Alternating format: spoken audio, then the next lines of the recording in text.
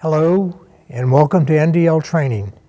My name's John Foster and I'm the NDL National Sales and Training Manager. Today we want to spend some time going over ball valves. But before we do that, some of you may not know who NDL is. NDL actually started back in 1998. We started as an engineering consulting firm. We're a Canadian company located in Vancouver, Canada. And we started by doing refrigeration, air conditioning engineering in North America and New Zealand. We soon discovered the need for a robust refrigeration fitting. From that point, we became a manufacturer. And now we are a world-class manufacturer. We produce ball valves, ACR fittings, air conditioning fittings, PVC, gas connectors, filter dryers. NDL manufactures a world-class ball valve, and we have special characteristics to our valve. The first one is that all of our ball valves are full port valves. What that means is you get full flow, full capacity. We do no reduced port ball valves. If you've got a 2 5/8 ball valve, your fitting end is going to be 2 5/8. The bore on your ball will be 2 5/8, and the brass body will be 2 5/8. Most of my competitors start with reduced port ball valves at 2 5/8, which means if you want full flow, full capacity, you've got to go to the next size higher to get that, which means more work, more cost for you. Secondly, seals and seats. NDL only uses 100% virgin Teflon. We use no synthetic seals. We use no hybrid seals.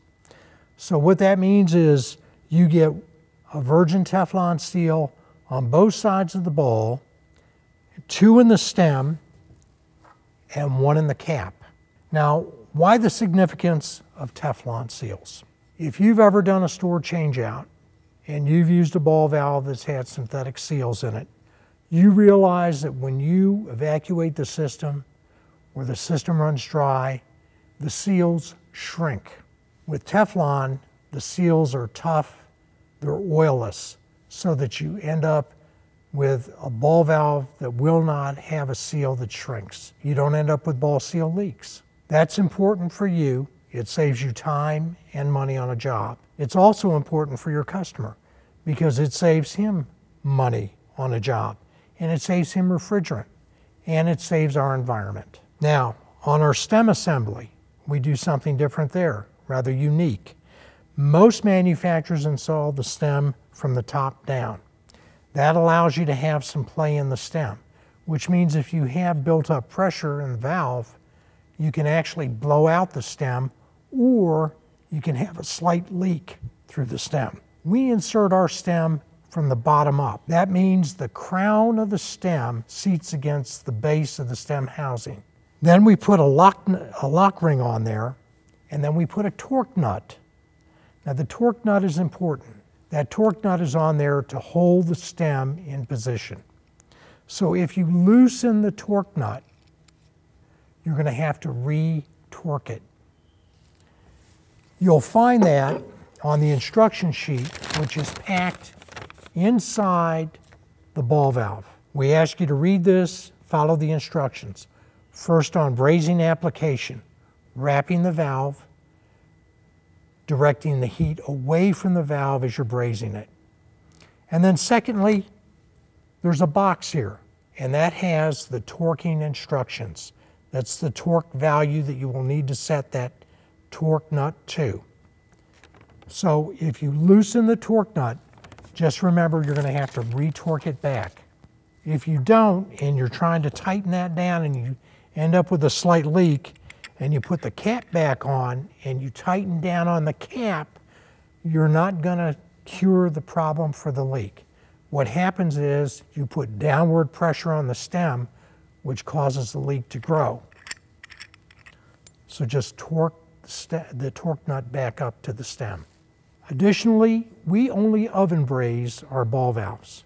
Now you say, what's the difference in oven brazing and robotic brazing?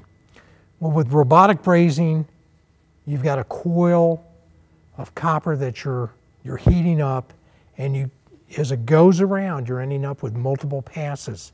So you could end up with pinhole leaks that you wouldn't find in your leak check technique. And then you'll find them when they're on the job site.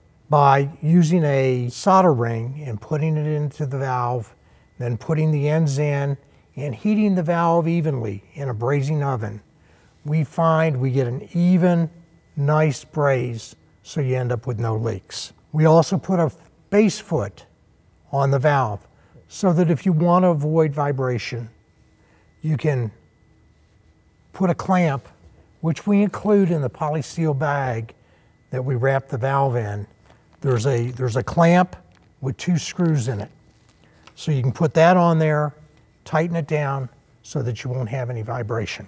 Now, all of our ball valves from 1/4 through 5/8, and this applies to refrigeration, air conditioning, and mini-split VRF systems, are rated at 900 PSI, which is perfect for 410A. Additionally, we use the ACR copper that we use on refrigeration for our tube ends.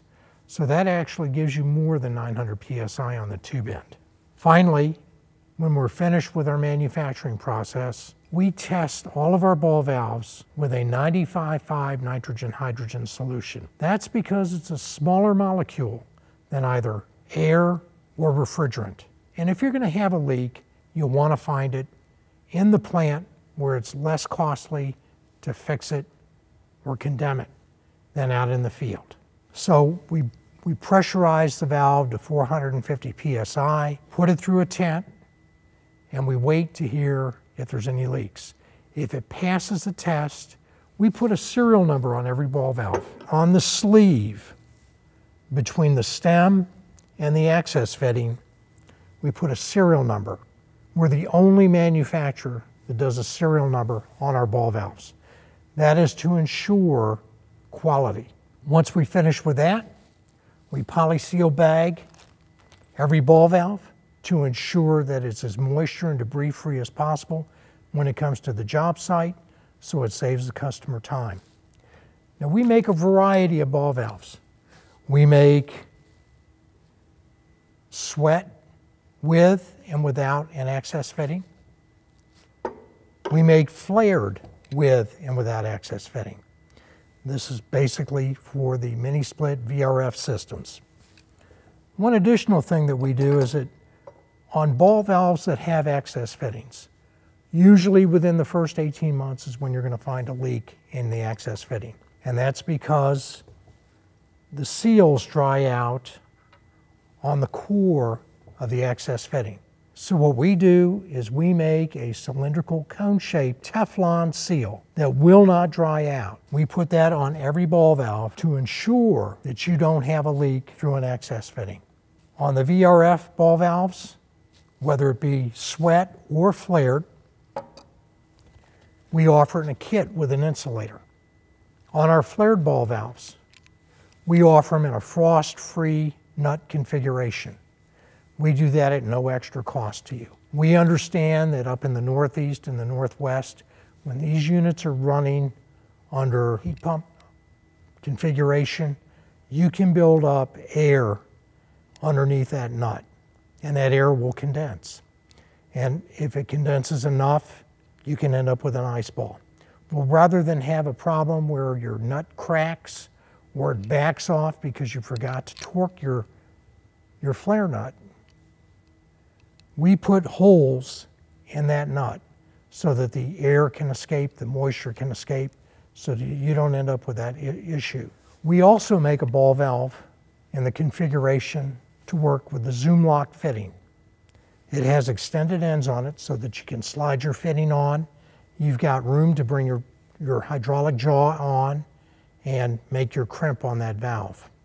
Once again, same standard that we make with all ball valves, quality. So we invite you to explore NDL.